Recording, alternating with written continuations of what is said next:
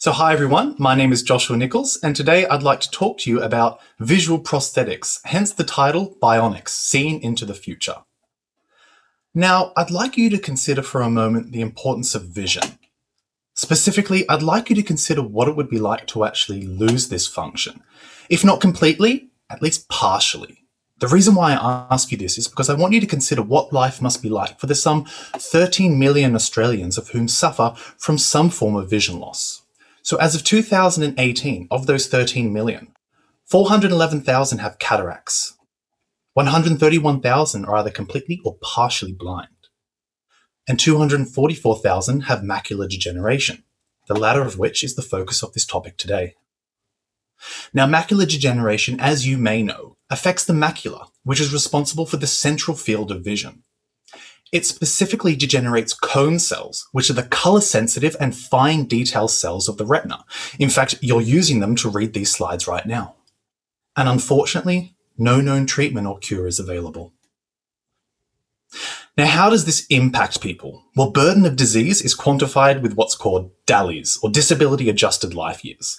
And we measure this by totaling up the number of years lived with disability, say 20 years, and the number of years of life lost due to illness.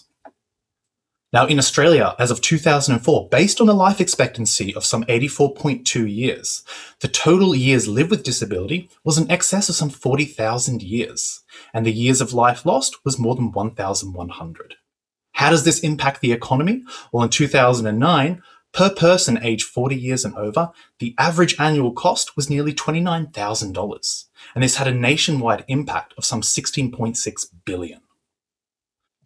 Because of this, I'm going to make the case that for some people of whom regular interventions are not appropriate, visual prosthetics may be the best hope. Now, I'll admit, when you hear the term bionic eye, you probably think of science fiction, and I admit images like this don't really help. But bionics are nothing new. The bionic ear, also known as the cochlear implant, is quite ubiquitous. It's been everywhere. So it makes sense that the next step could be visual prosthetics, the eye. Now, there's three main types of visual prosthetics, and they're classified by their modes of intervention. The first is cortical, which stimulates the visual cortex of the brain at the back of the head, and this is the most primitive.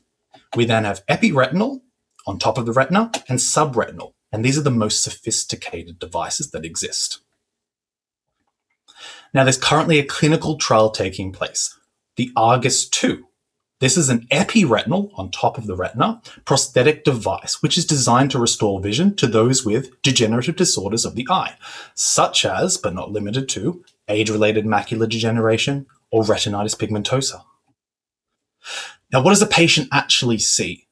These are some computational reconstructions of the different Argus devices. As you can see on the bottom, with the Argus 2, there's some 60 pixels or 60 electrodes. And as you can see in that image, you can just about make out a face. You may not be able to identify who it is, but you can identify that it is a face. Hopefully with the Argus 3 and Argus 4, which are being designed, there will be some 200 plus pixels and 1,000 pixels respectively. And as you can see on the image on the right, you could probably actually identify who someone is with this device.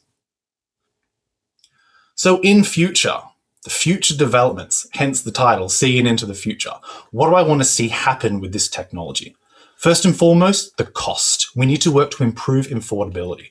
Currently, the cost is going to be some 150,000 US dollars out of pocket. And who's going to pay for this? Is it the government? Is it the person? Subsidies?